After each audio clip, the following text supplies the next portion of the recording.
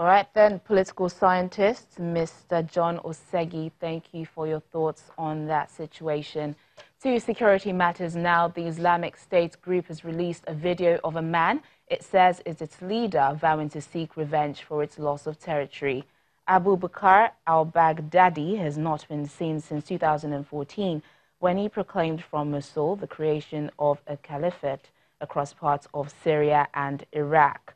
While acknowledging the group's defeat at Baghouz, its last stronghold in the region, Baghdadi says that he has had pledges of allegiance from militants in Burkina Faso and Mali. He also talked about the protests in Sudan and Algeria, saying jihad is the only solution to tyrants. Both countries have seen their long-term rulers overthrown this month. It's not clear when the video was recorded, but the Islamic State says it was shot in April. Security expert Chidi Nwonu joins us live on the program to tell us more about this. Chidi, thanks for joining us on Network Africa. What do you think is the significance of this video featuring the leader of the Islamic State at this time when the so-called caliphate has been defeated? Hi, good afternoon, and thanks for having me on. Well, the significance is clear. If you look at the perspectives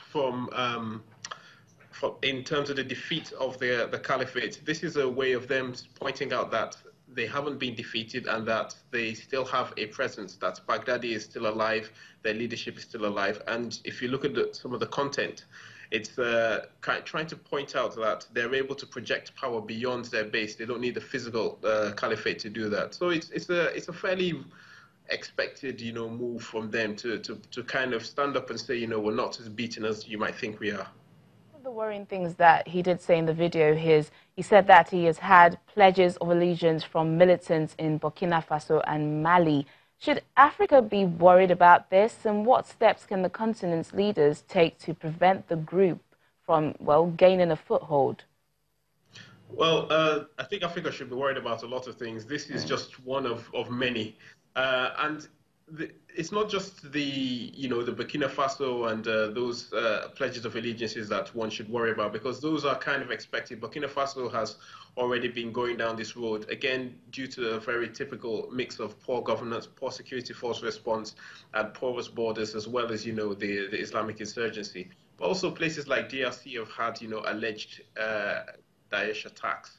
The Nigeria element is well known. So these things are all very worrying. And what it speaks to is less, the power and the reach of Islamic State. It is more about the weakness of, local governments and the weakness of their security forces, in that it allows openings for these groups to come in. Because even if you look at the issue in Burkina Faso, it's just like the issue in Zamfara. These are all very local issues, talk things about land rights, about opportunities, development, and lack of governance. Chidi, you also talked about the protests in Sudan and Algeria, saying jihad is the only solution to tyrants. Do you agree that the protests in Sudan and Algeria are a form of jihad? No, they're not. They're not a form of jihad in the sense that we're looking at it from a security perspective.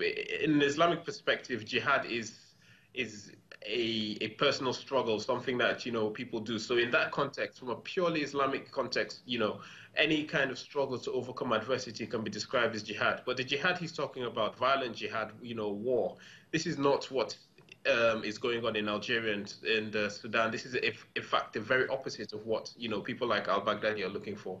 What he's trying to do is to try and hijack these protests, to try and use these popular protests to say we are the only people who can actually protect you against the dictators and to ensure that they don't come back.